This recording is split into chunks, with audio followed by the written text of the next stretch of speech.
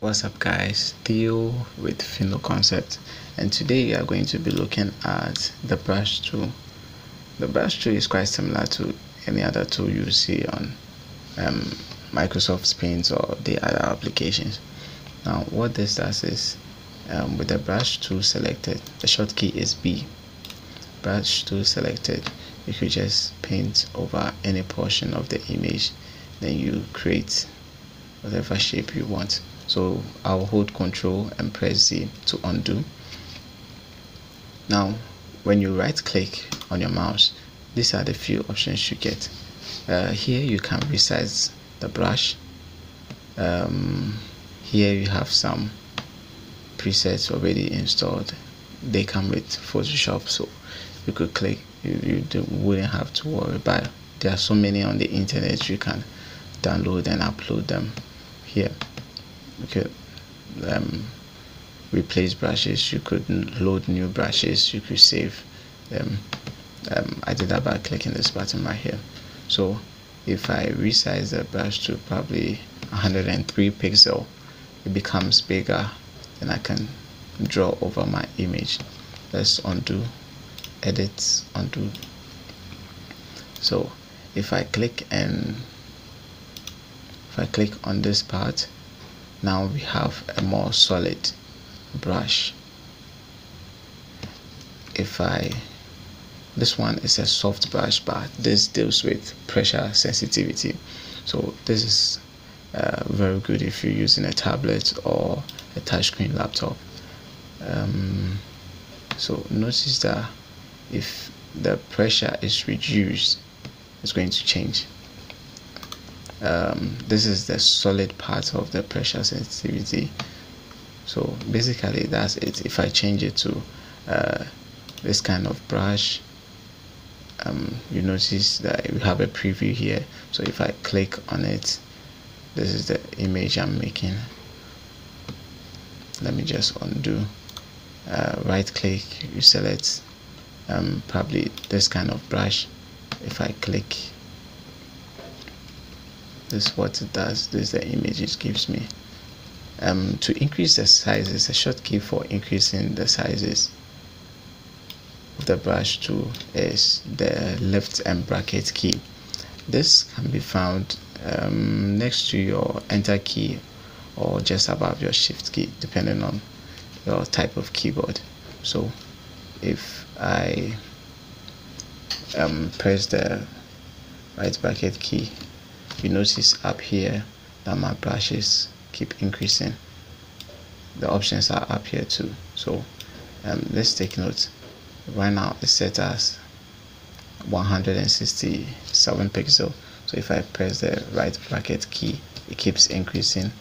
If I press the left, it will reduce. I honestly don't know why I'm not getting the preview here. Usually you will see it. So if I increase the brush size, it increases.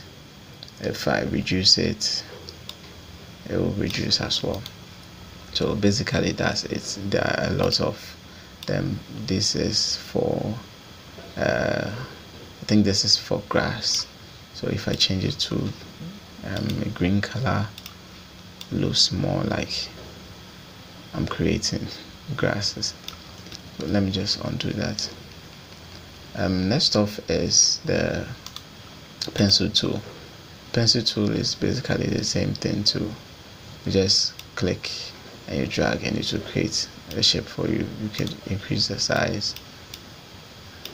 You could also change the presets. So basically it's just like the brush tool, just that the presets look slightly different as compared to the brush tool. I recommend you highly recommend you use the brushes instead of the pencil tool. So the next video we're going to talk about the stamp tool. Let me just measure it out. Now the stamp tool, just like the patch tool, where you replace certain parts of the face with a new part of the image you want. So the stamp tool, what I want to do is, if I let me undo this.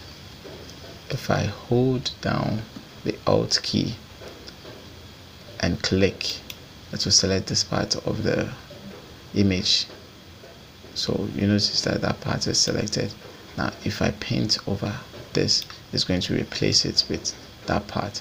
Now let's hold down and click here too. Now I can paint over this portion. You notice that there's another plus sign up there, which is taking care of wherever the image is going. So if I bring it closer here, it's going to replace it with that part. So basically that's it for the term 2. Let me just undo.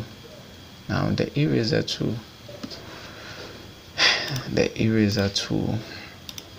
is just as you guess it for cleaning a part of the shape that you do not want.